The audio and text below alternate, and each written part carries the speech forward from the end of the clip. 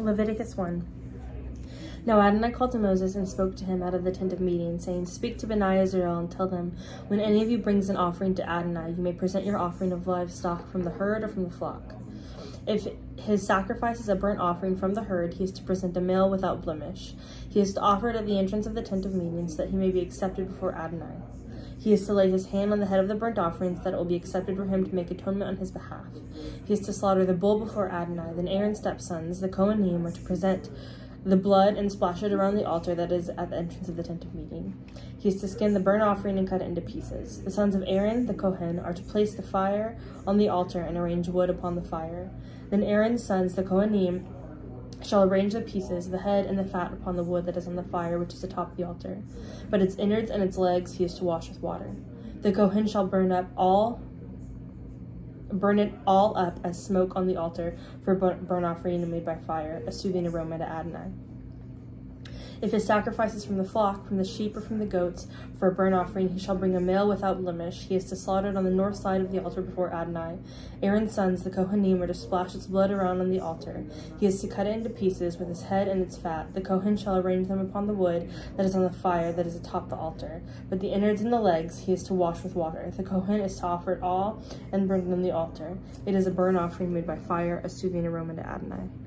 If his sacrifice to Adonai is a burnt offering of birds, then he shall bring his offering of turtle doves or young pigeons. The Kohen is to bring it to the altar, wring it off its head, and burn it on the altar. Then its blood is to be drained out on the side of the altar. Also he is to cut out its digestive tract with its filth, and cast it beside the altar on the east side, into the place of the fat ashes. He shall tear it by its wings, but not divide it up. The Kohen shall burn it up on the altar, on the wood that is on the fire. It is a burnt offering made by fire, a soothing aroma to Adonai. Leviticus 2.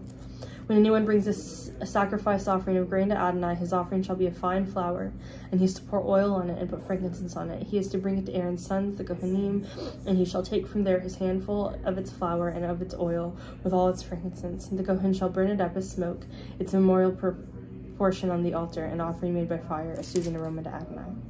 What is left of the grain offering is for Aaron and his sons, a most holy portion of the offerings of Adonai made by fire. When you bring sacrifice offering of grain baked in the oven, it is to consist of matzah, cakes of fine flour mixed with oil, or matzah wafers anointed with oil. If your sacrifice is a grain offering from the pan, it is to consist of fine flour mixed with oil, matzah. You shall cut it into pieces and pour oil on it. It is a grain offering. Now, if your sacrifice is a grain offering of the pan, it is to be made of fine flour with oil. When you bring the grain offering that is made of these things to Adonai, it is to be presented to the Kohen, and he is to bring it to the altar. The Kohen is to take it from the grain offering, its memorial portion, and pour it up as smoke on the altar, an offering made by fire, a soothing aroma to Adonai. What is left of the grain offering is for Aaron and his sons, a most holy portion of the offerings to Adonai made by fire. Every grain offering which you present to Adonai shall be made without hametz, for you are to not burn it up as smoke, any hametz, nor any honey, as a sacrifice made by fire to Adonai. As a gift of first fruits, you may offer them to Adonai, but they are not to ascend for a soothing aroma on the altar. Also, you are to season with salt every sacrifice of your grain offering. You are to never allow the salt of the covenant of your God to be lacking from your grain offering. With all your sacrifices, you must offer salt.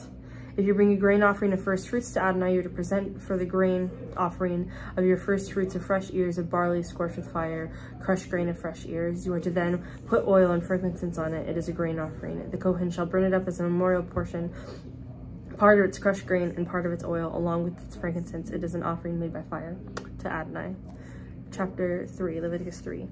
Now, if his offering is a sacrifice of fellowship offerings, it is from the herd. Whether male or female, he is to offer one without blemish before Adonai. He shall lay his hand on the head of his offering and slaughter it at the entrance of the tent of meeting. Then Aaron's sons, the Kohanim, are to splash the blood around on the altar.